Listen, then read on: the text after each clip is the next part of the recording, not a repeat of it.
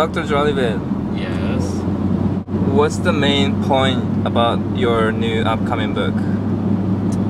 It's about race in the 21st century and the politics of mixed race identity and how that plays out, particularly in terms of neoliberalism and whiteness, and how President Obama has gotten the support of so many different groups, and how does his mixed race identity play into people's acceptance of him and his policies. So is that really about changing the demographics of the country, that we have a more diverse demographic of people that are more progressive, or is it more about the sort of multicultural melting pot thing that we've seen before, but now it's being talked about as a post-racial society? So is mixed race being used, you know, in a critical way, or in a sort of cultural assimilationist model? So it's sort of questioning the importance of multiraciality and hybridity in politics today. I see. Who's the main audience? The audience. If there's any. The audience. The audience includes, you know, students and universities and things like that, and other academics, professors. But really, it's mainly for all people who are interested in politics, interested in issues of race, social justice, mixed race identity. So it's really intended for popular audience, mainstream audience as well. Okay. What did you intend to accomplish through writing this book?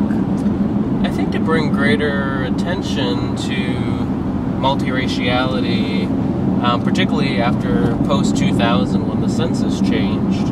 A lot of debate happened about whether or not there should be a multiracial category, one box, or check more, you know, 2 or more races. And so I think since then, with the election of President Obama, there's been more attention on issues of race and racism to an extent, but it's been limited in its discussion of mixed race identity. And I think mixed race identity, if done in a critical way, can actually push us to question race a bit more, and this whole notion of a post-racial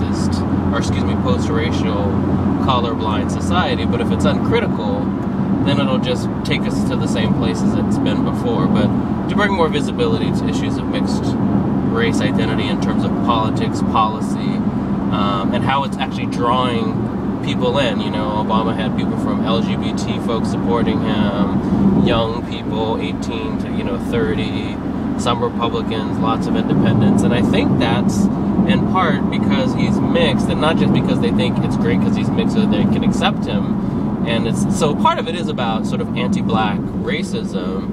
I think that, support for Obama and biracial identity. But I think the other part of it is that he actually is more culturally fluent, right, in different ways to communicate with different types of people. Because as mixed race folks, we often have to be able to negotiate different identities, different spaces. And so I think Obama does very well negotiating the different spaces that he had to navigate during his election campaign. And then since he's been president, he was very smart in knowing how it works. He grew up with white grandparents. He knows what white folks are going to respond to, and that's whether they're working class, because he grew up with white working class folks, but he went to school with the fluent white, folks as well, and so he knows both of those audiences. And so I think all of these things are important to address in terms of where are we going in the United States, and globally for that matter, over the next decade or two, in terms of now that there's always been an exchange of different cultures and ideas, but that's been dominated, right, in some ways by colonial powers such as Great Britain and the United States. And so I think what we see with a lot of the changes now is, particularly even with young people, they're now able to really articulate these multiple identities that they have, and they're actually saying, no, we're not doing it the same way. It's not going to be this colorblind thing. It's not going to be this watered down post-racial thing.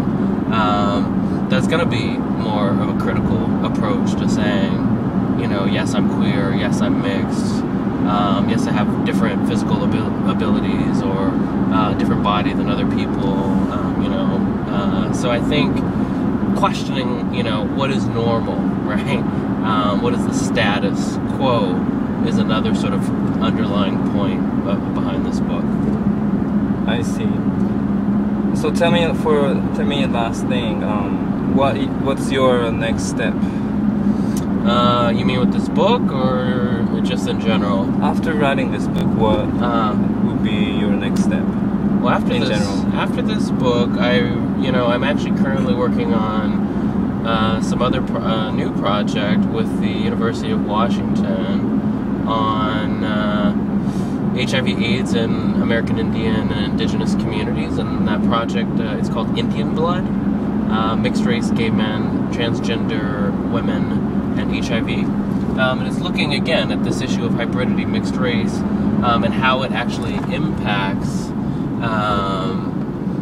issues of risk when you have these different sort of experiences. What are the correlations between mental health, for example, for mixed race folks in Native communities and others, along with things that we know produce risk around HIV, and so that's alcohol, drug, mental health issues. And so looking at the correlation between mixed race identity, Native identity, federally recognized, right, tribal status, these issues and the complications that it produces. But again, it's about undoing those, erasures and the invisibility of Native people, and then specifically mixed race Native people, which is the majority of the population. So this is to be a bit more, less ideological probably than the Obama book, much more grounded in working directly with the community, that the answers, the questions, all of that will come from them. And so I'm working with the Native American AIDS Project, and hopefully after that the Red Circle Project out in Los Angeles,